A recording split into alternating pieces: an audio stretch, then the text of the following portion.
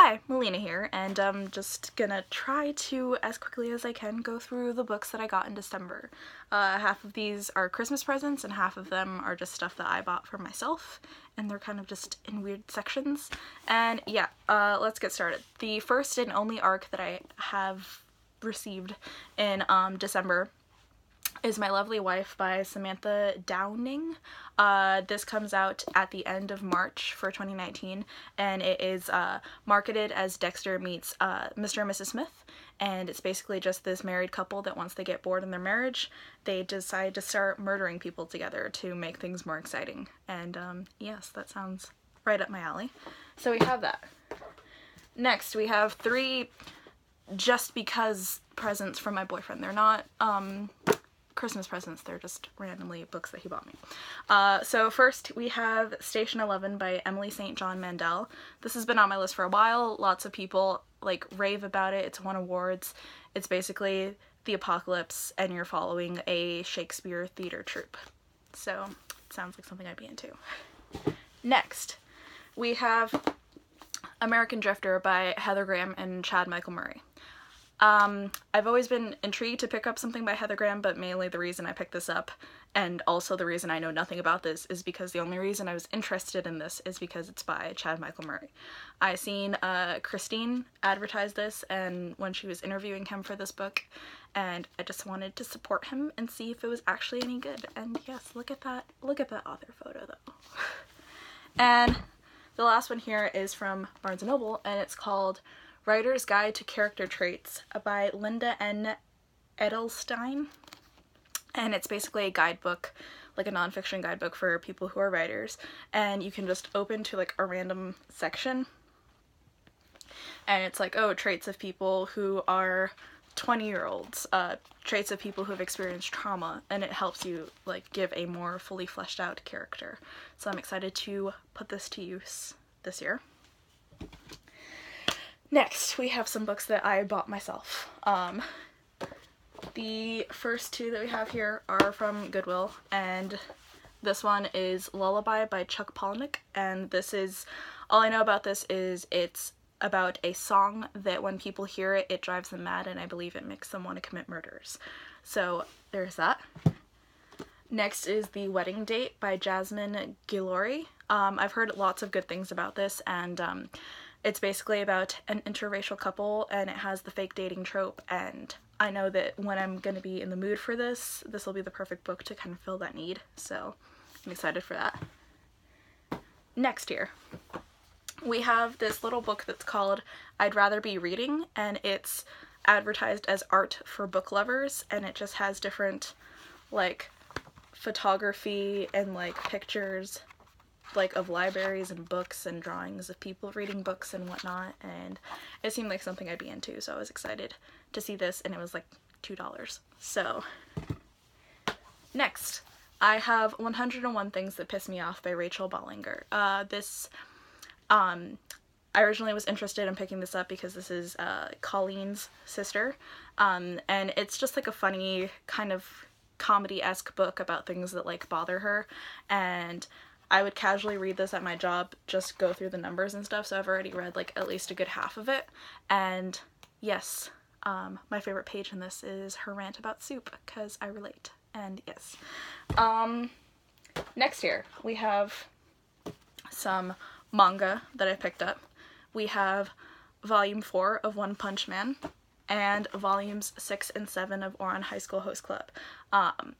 Love the cover to this one so much, and I've basically just kind of been accumulating them so I can binge read them later when I have enough and I'm ready to.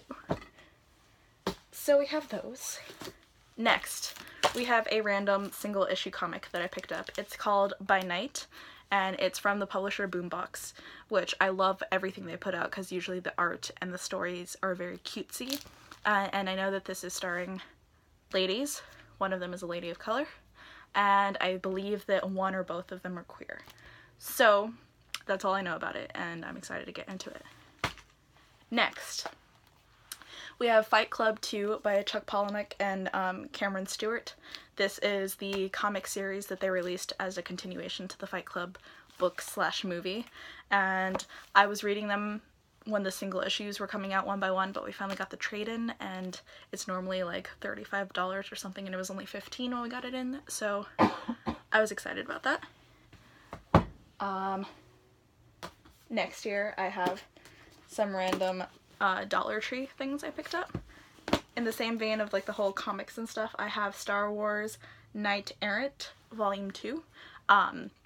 This was at Dollar Tree, and I haven't read Volume 1 or anything, but I collect Star Wars like books and comics, and this was one that was for $1 and it was a trade, so I picked it up.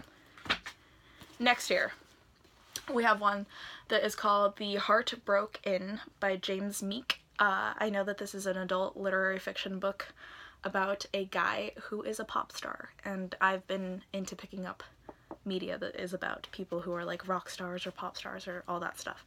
So I picked this one up. Next, I have The Trouble with Christmas by Debbie Mason.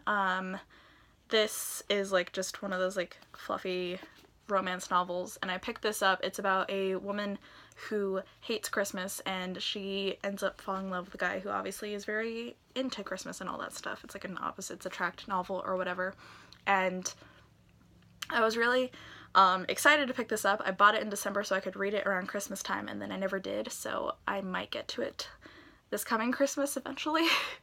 And now when I want Christmas books, I will actually have some accumulating.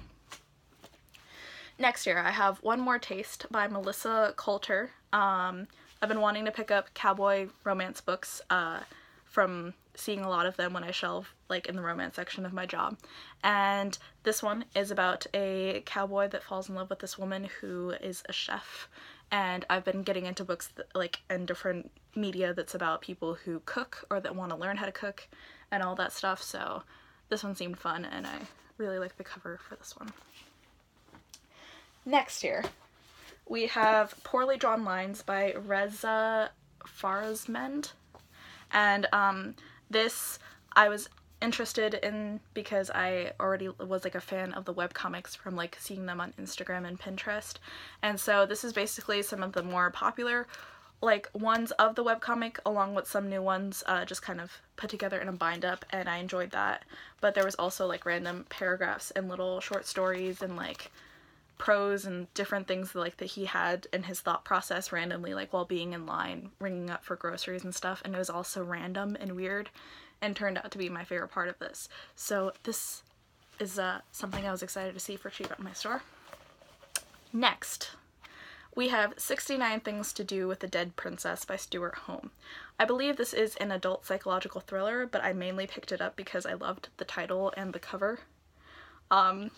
So yeah, and it was like $2, so why not? Next year, I have Elvis's Greatest Hits, Recipes, and More from Graceland.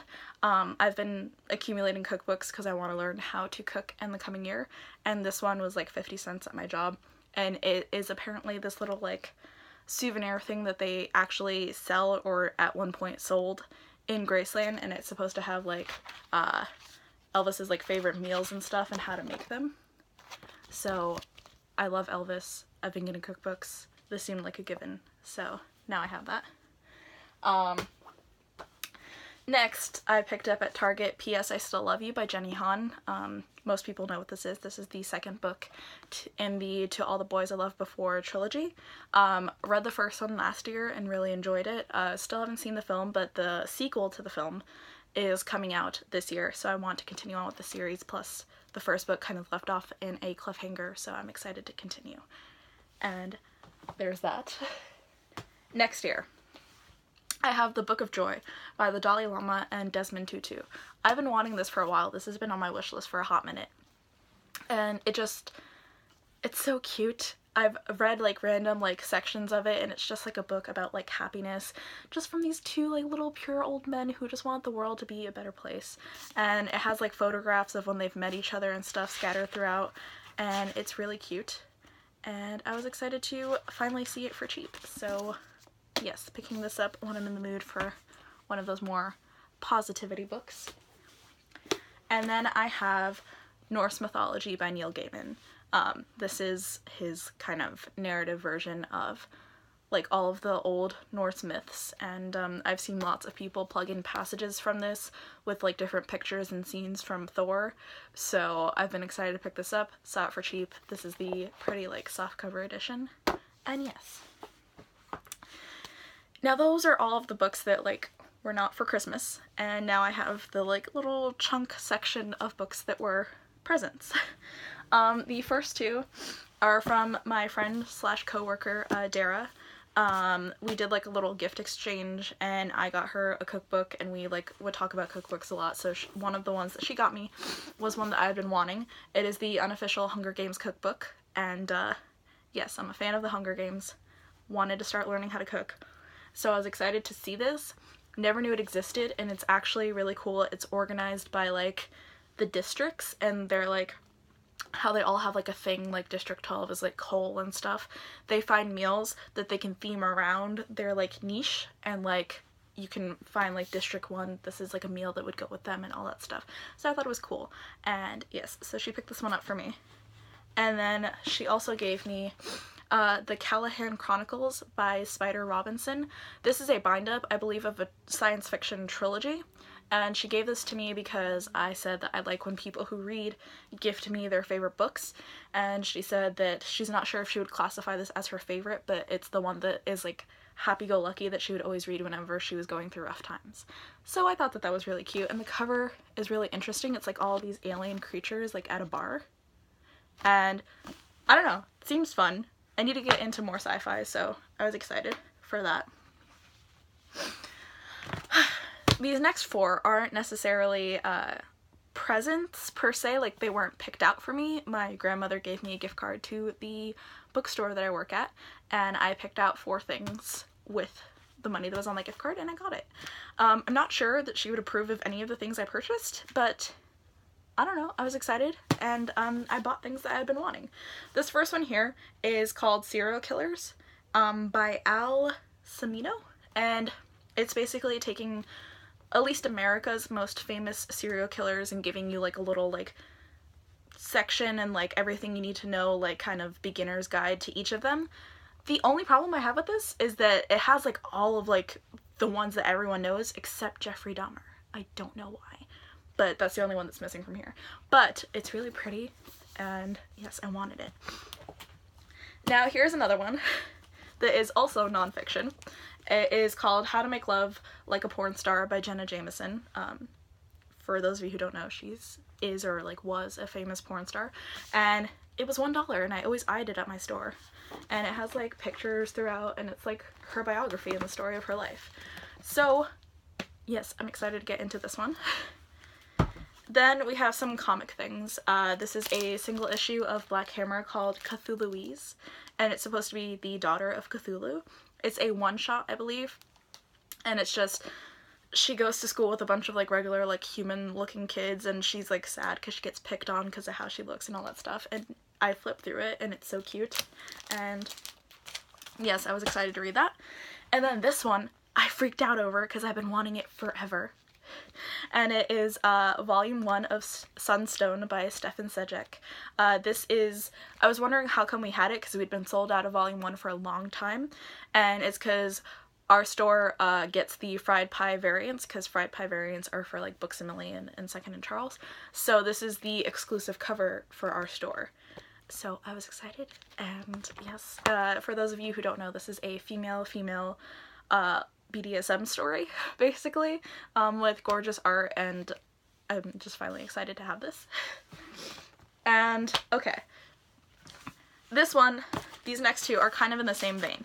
One of the books that I got, that I'm going to mention in a second, I ended up getting 2 copies of. So, my sister returned the copy that she got me, and they gave her a gift card, and I was able to pick out stuff that I wanted from that, you know? So, I have Wonder Woman, Warbringer by Leigh Bardugo, and Catwoman Soul Stealer by Sarah J. Maas. These are books 1 and 3 of the DC Icon series, so I figured 2 books instead of 1, it was still a good trade-off. So I got those, and these last 4 are from my boyfriend, and these are the presents that he got me for Christmas. The first one here, I was not expecting him to get me because I had mentioned it like once that I wanted it, and it's called Hope Never Dies by Andrew Schaefer. And this is basically like a crime noir book that is like after Obama has retired, him and Joe Biden just go around solving crimes, and it sounds amazing. The cover art is great, and it just, I know that it's like I've skimmed through it. It's like humorous, it's funny, and I'm excited to get into it.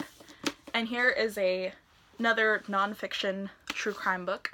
It's I'll Be Gone in the Dark: One Woman's Obsessive Search for the Golden State Killer by Michelle McNamara. I've heard many good things about this. I believe it won a Goodreads Choice Award. Lots of people say it's like the best true crime book that has come out in years. And yeah, so I have this one now. And